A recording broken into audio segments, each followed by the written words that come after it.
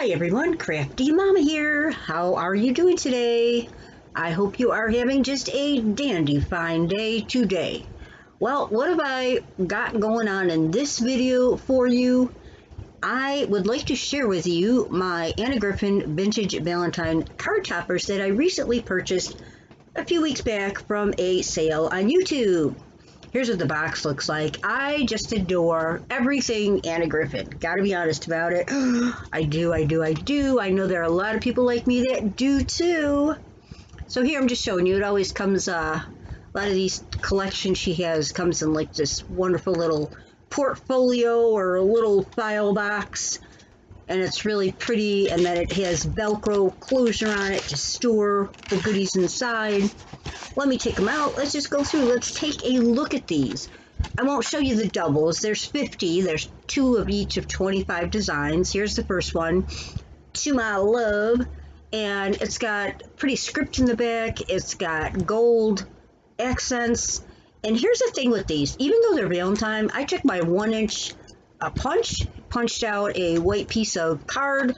You can cover that up and write whatever you want in it, or stamp a design there, like if you were to get these. So they're not just for Valentine's. There's a lot of things you can do with these. Here's another one just for you. Super pretty.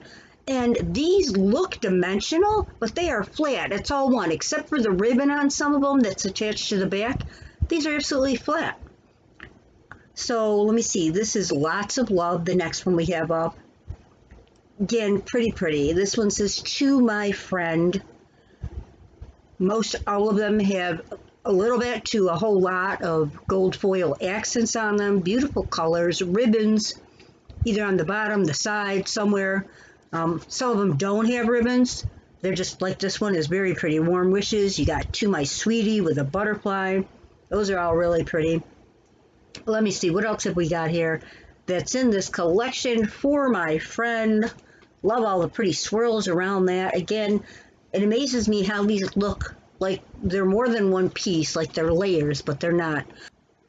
They have that neat 3D look without that 3D bulk, which is really nice. And they can be used on greeting cards. Can put like a little hole at the top and some ribbon, hang them off a gift bag. I was even thinking some of these I may fussy cut apart for some of the graphics on them and do my own little layers of things for ephemera and in my journals and things. I can make ATC or artist trading cards, ATC, MDC, memory decks cards with them. Like I said, doing a little bit of fussy cutting. I just think they're so darn practical and super duper pretty. This one I didn't think it had a saying, but it said To My Love.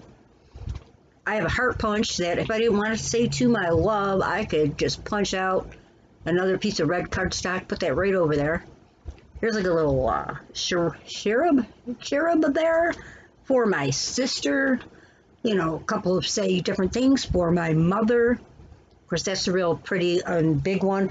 Some of these are, they range in size from 6 to 7 inches high, and they're from like about 3 to 5 inches wide, depending on the size. I love the blue flowers here for my love.